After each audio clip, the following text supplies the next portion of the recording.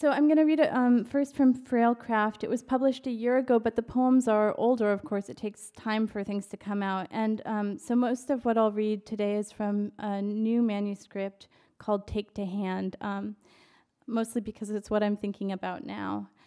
Both books are very much influenced by my studies in literature, art history, and semiotic theory, that is, influenced by UC Berkeley and the amazing teachers I've had here. And they're both inspired by visual works that teach one to see oneself see. The title Frail-Craft, while purposely abstract, wants above all to conjure a perceptual space marked by transience, by an attention which moves, as the book's final poem explains, from plain to peak to fog toward the idea of ocean, which is to say, from the world we know like the backs of our hands to the intangible and wildly expansive spaces of the imagination. Frail-Craft opens with the poem Journey, which suggests, as does the Chaucerian dream vision, that the roles of writer, dreamer, and reader are fundamentally the same. Each follows, as another of my poems puts it, the lead that led astray. Journey. Because the valley spreads wide, ridged with the signs we read, or because what we needed was always at hand, reach down and there was a book, there a slipper, there a glass of ice-cold water. Hopefully we walked the paths before us. There was a burr bush, there a blue jay, quail and other creatures, too many to follow. Where did we go once we lost their lead? Which is to say, where did we not go? Quick, quick, they called to us, but we heard only the sound of our boots on dried leaves and were mesmerized. We spoke to one another of things in the path. We chucked to our horses when we had them, and when we had hats, we took them in our hands and hallooed to the passers-by. Brahma bull, bright green bird, though we were not yet out of the wood. Instead, it closed in around us. Deep were its streams, and the trees thick around and thick together, and we were lost and called out to our horses, and called out for a guide until our voices grew rough and we decided we'd better save them. We tried to climb to a loft in the branches, being wary of night's prowlers, but the trunk tore our hands and we bedded down in a hollow, the horse's quiet whinny our lullaby. And what do you think we dreamt, there in the forest with no voice left to call with? We dreamt of the spread palm of the valley, of the path that led from ridge to ridge, past elation, and then into the forest. I used to know that by heart, and I guess I don't anymore. Sad, the attrition of knowledge. In much the same way that Journey describes movement without destination, many of the poems in Frail-Craft investigate the way that perception leads us out of ourselves and into a phenomenological relation with the world. And yet the eye, which operates in the realm of image, can only carry us so far toward the material world. And it is for this reason that sight is such a strong metaphor for desire, which the next poem explores. It's called Canal.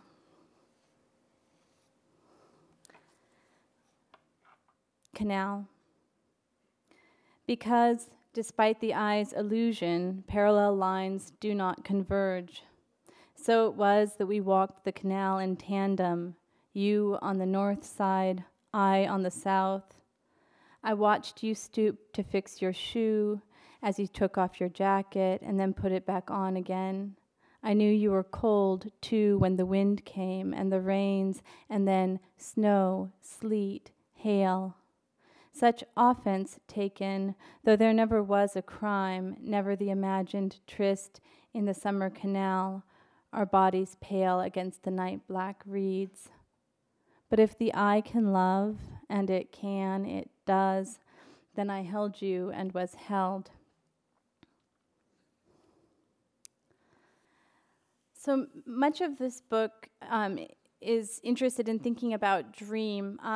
For me, dream has been instructive not only in my literary work, but also in my criticism. But it's taught me more than anything else. Studying dream has taught me more than anything else about how associative and symbolic logic actually works. And many of the poems in this first book recount actual dreams. This is one of those, and it's for my husband, Dan. Love letter. We were gardening, then you were gone, though the seedlings still had to be planted, and I figured you had gone to make us tea. You took a long time, though, and I thought, who does he think he is, leaving it all to me? I went in. I wasn't allowed to see you, though I knew you'd still be in your triple-stitched Carhartts with dirt perennially in the half-dozen pockets. And yet it was I who had seen first where we were headed, in the valley, a long way down. I knew we would reach it on foot, though we might as well take the train, because of the cold and the distance and the late hour of the day. All that, and the visions you brought me, gone. I wished for it back then, even if only our fights in the basement. And the final poem that I'll read from Frail-Craft is a poem that doesn't need much preface. It has one line in French, qui donne du plaisir en a, which translates roughly, he or she who gives pleasure has it. And it's called the right to pleasure, which I wish for all of you. You would think that I go mad with grief when the white sails fill and the keel cuts the waters like a knife honed on whetstone. That's the way you're taught to interpret these signs.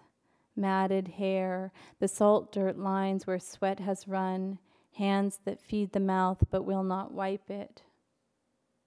But when my love decides to go and then is gone, I can still taste him, bitter in the throat. I still feel the weight of his body as he fights sleep. I do not fight it. On the contrary, I live there, and what you see in me that you think grief is the refusal to wake, that is to say, is pleasure. Qui donne du plaisir en a. And so if, when he couldn't sleep in that long, still night, you sensed it and woke to show him how to unfasten each and every button, then it is promised you, even when he goes.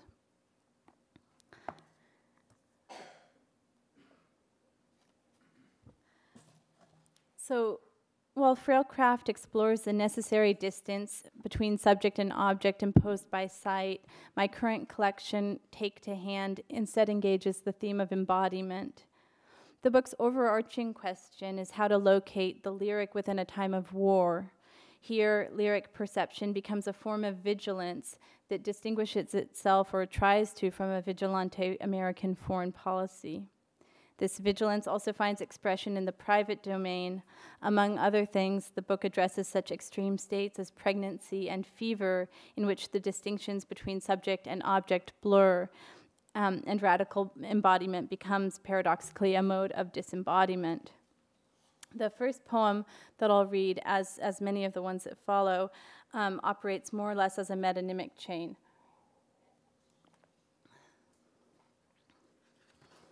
Let's see, where is it? Hurt. Things that can't be held, can't be helped in the mind. The latest horror of the latest war, never on these shores.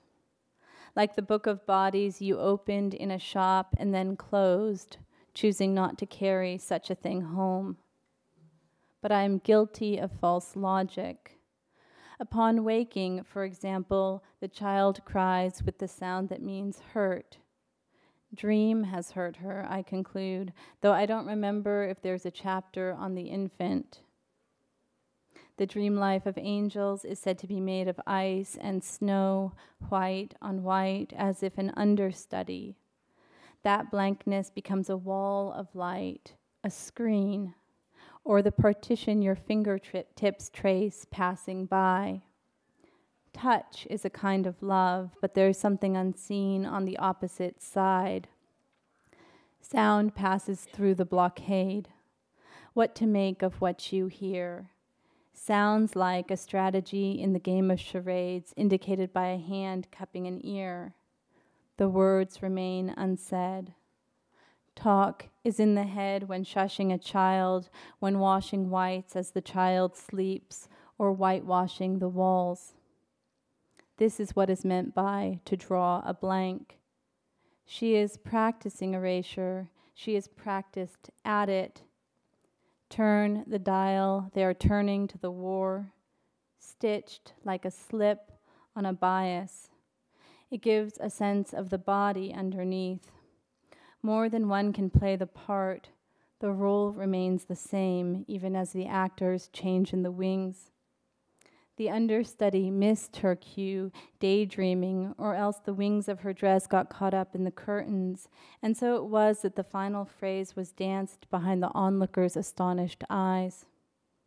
That is also a stage, or a stage in thought, which begins the moment the dancer falls.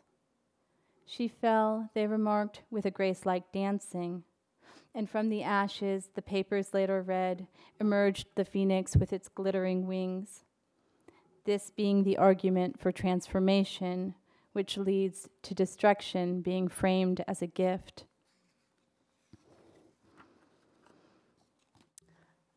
I experienced the compulsion to write as the desire to follow language and thought from one thing to the next, and my interest in metonymy and in etymology, which this next poem addresses, are the result of this compulsion. It's called Derive, and it's indebted not only to the Oxford English Dictionary, which gives a timeline, among other things, for each word, which was important to the composition of this poem, but also to this beautiful poem by William Carlos Williams called Queen Anne's Lace. Those of you who know it will hear it echoed in the poem's final line. Derive. Canker in the mouth, on the rose, in the bowl of the tree. The skin of the roof of the mouth peeling away. Vulnerable to damage, as when the name of a color and the name of a thing are the same. Bowl, for example. This is the color children choose for trees, named for the thing or the thing for the color, only most are a lighter brown. Or bowl a clod, therefore its color. Fallow, the color of fallow fields. Whose sheaf of wheat, whose heavy millstone sunken? Who pricketh his blind horse over the fallows? Early words, harrowed by the plow, and harrow for the soldier's formation, the bird's migration, the name of their kind derived from the Greek for wine blossom, because they land there when the grapes flower, and also for the fallows they fly from, as in fallow chat, finch, smitch, smiter, names for a bird named for an ear of wheat, or wheat ear for white arse, like driving the wrong way down the narrow highway. We saw the red car headed into trouble, the snowy mountain that rose from the desert. Danger was part of its beauty, the thin throat of the pale girl, the pale throat of the thin one, a causeway of veins running blue under her skin. The 5 points of the star pendant were razor sharp. One pricked the hollow and blood made a jewel there, as when the lace maker pricks her finger, a drop of red in the field of white.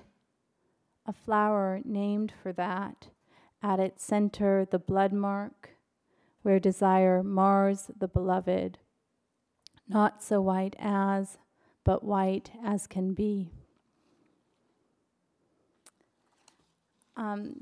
This next poem is hot off the press, and I'm not really sure how to preface it. It's like other poems of mine, it troubles the distinction between poetry and prose. It's long and narrative and in prose blocks, and it's called Parable. From the highway, we saw the mountains. We didn't need a map to tell us what they were called. Between incisors was a castle just perched there. The vote had been to pull off.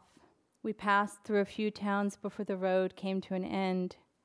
We parked by a high wall cloaked in passion flower vines, and hungry stole some of its fruit. You said, "Come along, my princess," and tucked a blossom behind my ear.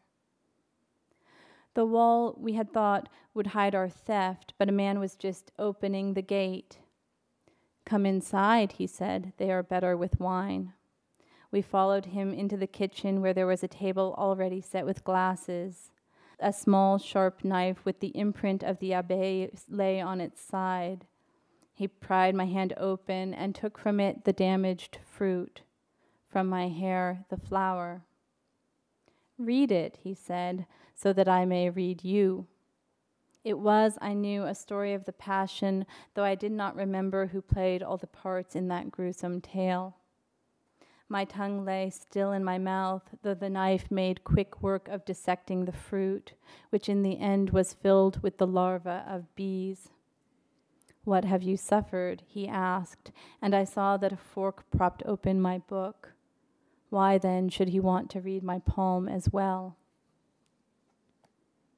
I did not want him to hold my hand open to bring the light closer, any more than I wanted to find myself in the scene I once saw.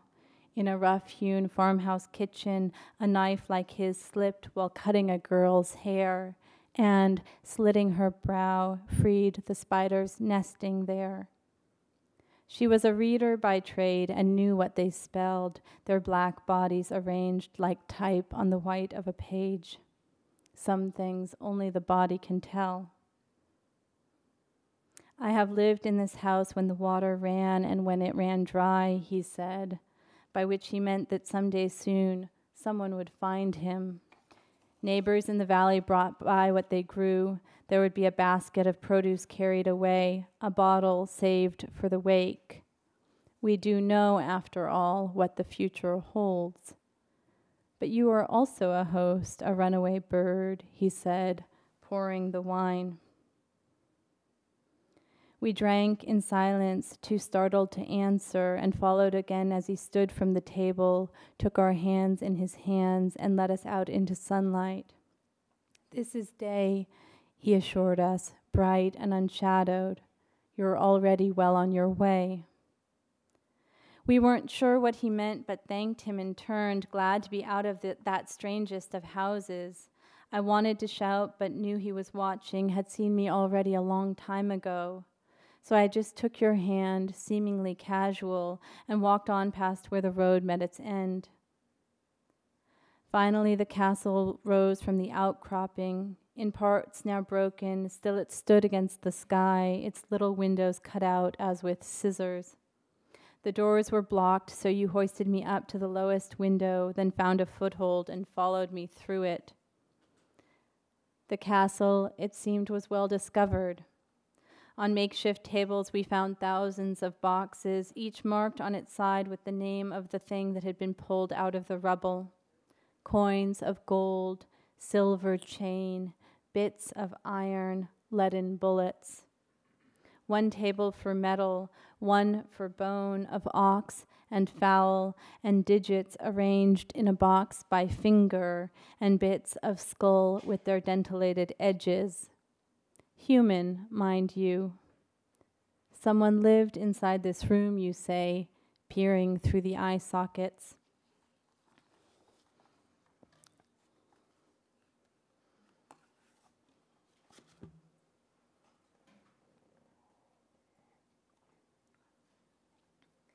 This next piece is called Bildungsroman. It's in 4 sections, but there are no numbers between sections, so I'll just sort of make a long pause. And I think the only thing that you really need to know to follow it is that in the Renaissance, one of the many names given to this bird, the kestrel, a falcon, that inspired the Hopkins' great sonnet. One of the many names given to that bird over time has been windfucker. Bildungsroman. Have you watched the bird the Renaissance called windfucker beating its wings to keep still? That's what it was like.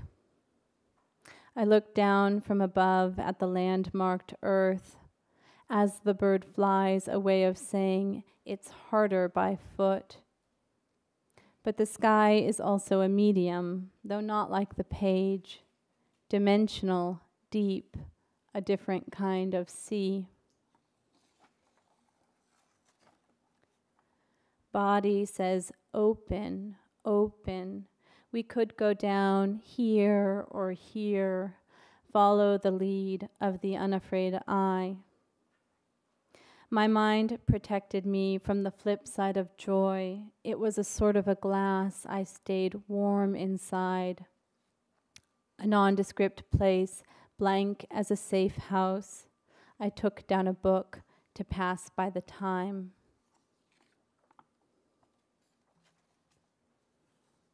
The book is a kind of a body. Turns out that is so. Book cracked open, the sensual world in code. It was bedtime or nap time when mind took off in me, as proof of thought was a little engine whirring. I had to think hard to keep out of harm, the trees and power lines, a net of obstruction.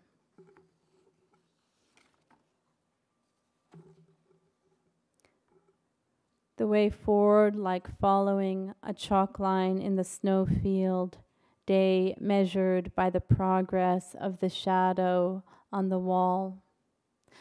I should say of the sick room, but I was in body whole, a meeting house, whiteness, but how to know if spirit moved. The frozen stream, another surface for snow's accumulation. The mind like that also, slowly moving underneath. I'm going to close today with a poem called Vigil. Its second section refers to Rembrandt's famous 1642 painting called The Night Watch, which portrays an armed militia. If you've been to the Rijksmuseum in Amsterdam, you've seen it there. The building was pretty much designed around that painting. In writing this poem, I was moved to reclaim vigilance as an ethical action and as a necessary mode of attention in this dark historical time. This vigilance is not merely a poetic act. It also encompasses the candlelight vigils that form a hallmark of passive resistance, as well as the sort of watching that I did as a peace observer in Chiapas when I was just out of college 10 years ago now. Things that can't be held, can't be helped in the mind. That is the fundamental moral problem with which Take to Hand opens. Vigil attempts to answer that, Vigil answers that problem by attempting to hold the intangible in the mind. And it's a form of attention that I found very much part of mothering. Many of the poems in the book, which I've read other times in Berkeley, so I'm not reading again today, have more to do with that experience. So, Vigil. Again the stag walks by with the thrust, looks back, two-pointer. That's one way to mark time. Was a male word once, vigil of vigilante, the night watch or posted at the barricades. 9 birds on the bush, who knows how many in it. Across the estuary, a town with a few lights on, the egret in the fields between, also a kind of light, takes flight over them, a light's further on. The child, napping late, fights for the title, wraps her hand through the bra strap. What can no longer be seen still is sometimes. Either way, it crosses into memory, as if the darkness, which is almost here, disassembled the world. Stillness of the black screen of night, lit here and here like gunfire, a word chosen to say that we live even here in a time of war, which is unrevoked, a red-lined word. World we live in, we don't know what it means. We watch over it, can't see much now. Water in the narrow canal catches whatever light is left, is a silver shadow, a sliver through dark fields. It points to the lights, a car if moving. If not, someone lives there, is there now, or leaves the light on to keep watch. Thank you very much.